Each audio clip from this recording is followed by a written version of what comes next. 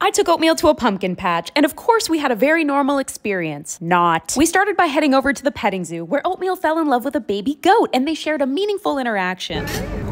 How special. Then I let Oatmeal pick out a pumpkin. Apparently this one was not up to his standards. He wouldn't even look at it. I thought it was cute, but we rarely agree on an aesthetic. So then I grabbed a weirder one, and once again, was not up to the king's standards. Then he guides me over to this pile of phallic-looking pumpkins. This is the last thing that I want to display in my living room, but of course, he loves it. So I took it home, and now this is in my living room. Wonderful.